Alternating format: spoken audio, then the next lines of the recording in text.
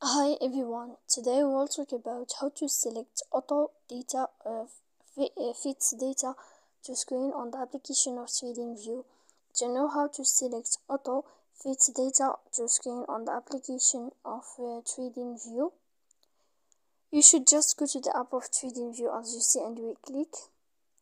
After that, in this page we go down to find this window chart. When we'll find this page, we click in the sign here, and after that in this list we click auto fits data to screen. Then you can know how to select auto fits data to screen on the application of TradingView. So please don't forget to support us by like and subscribe. See you next time in another video, and thank you for your attention.